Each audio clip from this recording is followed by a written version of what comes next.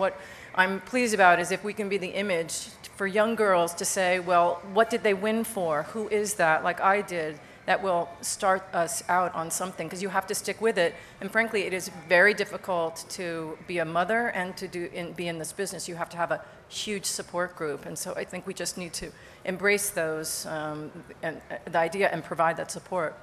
I would also say that, you know, women are often, you know, when producers and artistic directors look at young artists, and this is true of men and women, it's the way we're programmed, I think people take chances on men based on their potential, and they take chances on women based on their accomplishments.